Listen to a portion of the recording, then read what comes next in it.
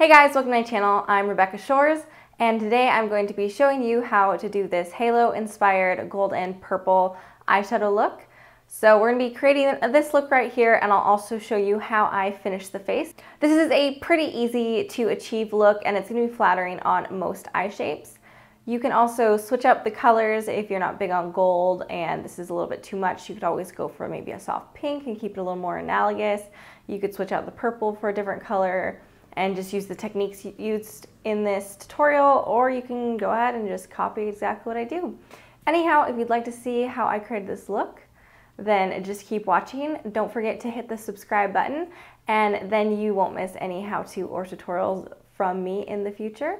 And let's get started on the tutorial. Alright, so we're going to start out with just using a base shadow. I'm using Matte Blanc type. You can use any shadow that is matte and close to your skin tone, and I'm using this on a Sigma large fluff, and I'm concentrating it up by my brow bone and then blending it downwards all over the lid. I have already primed my eyes, so this is going on, so our primer isn't going to be so sticky and we can blend nicely. So now I'm going in with Saucebox Battle Lash Palette's Winter Brown, and I'm using this on a Sigma E25, and I'm just starting to blend this into the crease and just above it. So as you can see, I'm using little small circular motions and then more windshield wiper motions as I get to the inner portion of my eye, and then I also have a little less product on my brush. So just make sure you're really blowing this out because we want nice transition. Don't forget to take some on your lower lash line as well. You could switch to a smaller brush if you don't want to blend it down quite so far. But just run a little bit under the lower lash line because we're also going to be blending colors down there later on. And now you're going to go in with the Saucebox Battle Lash Palette's Nova, which is this really gorgeous metallic purple.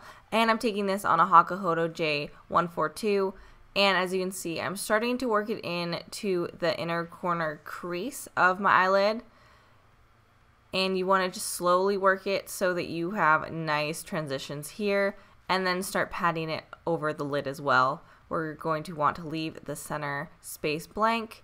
So as you can see, now I'm just repeating that same thing on the outer corner. So patting on the lid, and then once I get into the crease, start doing a little bit more windshield wiper motions. And I am going to pull that all the way across when the color is actually in the crease, but I'm just leaving it blank on the actual eyelid. You can do a more extreme version where you also leave the center of the crease unblended, but I want this to be kind of a more soft, wearable look. So I'm also going to take that same color on this little tiny Hakuhodo brush, and I'm running that along the lower lash line. I'm going to pull this basically all the way across with the most of the color on the outer corner. Now I'm taking the Hakuhodo J142, and I'm just using that to blend. Now I'm going in with Makeup Geek Bitten, and I'm taking this on a Sigma E25, and I'm just darkening up the corners. This is kind of a burgundy shadow and it's matte, so it's going to give a little more depth to the purple. And as you can see, I'm just keeping it on the very outer edges because this is going to increase that kind of gradient look that we are going for with this halo spotlight eye. Now I'm going in with MAC Sketch, which is going to be the darkest color we use.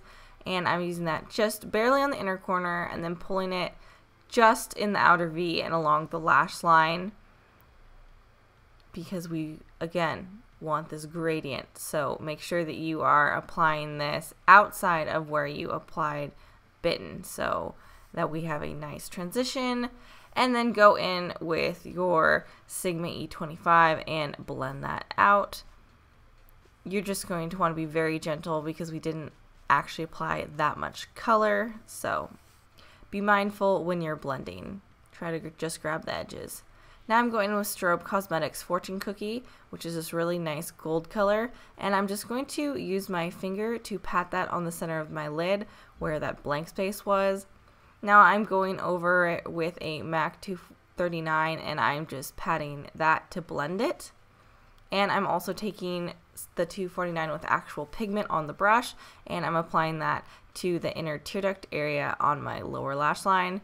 Now I am just taking a Sigma E25 and I'm just blending all the edges. I just want to make sure all of our transitions are nice and seamless. So go ahead and give it some swirls. Now I'm going in with Becca's Shimmering Skin Perfector in the color Moonstone, and I'm going to use this to highlight. I'm taking this in a Hakuhodo J5522, and I'm hitting the inner corner of my eye and then my brow bone, and then I'm taking MAC Mylar and I'm going to highlight just a little bit more.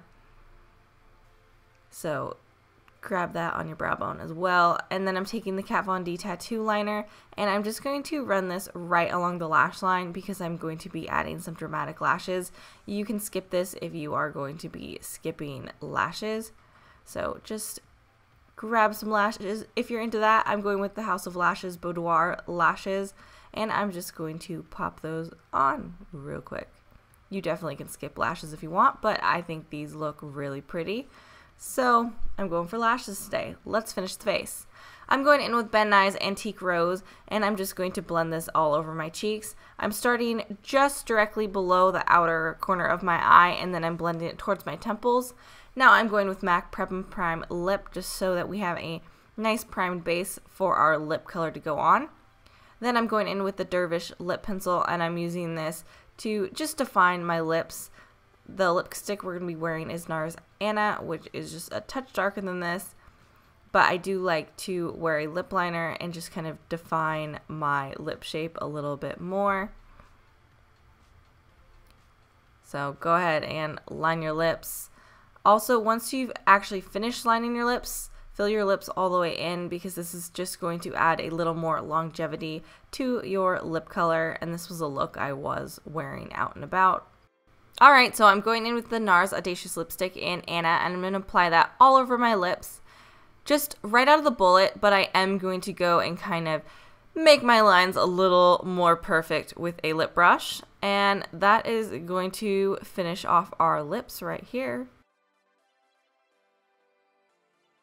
Alright, so this is our finished look. As you can see, we have that purple and gold on the eyes. I paired it with a peach blush color because I think that's a better complement. I don't like to be too matchy-matchy and have my lip and my eyes and my blush all be very similar. I like one to more complement and pop so they can play off each other. And then I went with NARS Audacious Lipstick in Anna. That's one of my favorite colors. I think it pairs really well with the purples we used on the eyes. And again, it will kind of pop off the more peachy tones that we used in the blush. If you enjoyed this video, please give it a thumbs up. That really helps me out and helps kind of get my videos out into the world, since I am more of a smaller channel. I also put out new videos on Tuesdays and Fridays, so make sure you subscribe so you don't miss any how-tos, tutorials, reviews, tips, and whatever else types of videos. And I'm always taking suggestions for what type of videos you'd like to see next, so you can always leave those in the comments below. If you'd like to follow me on my other forms of social media, those are in the down box below as well.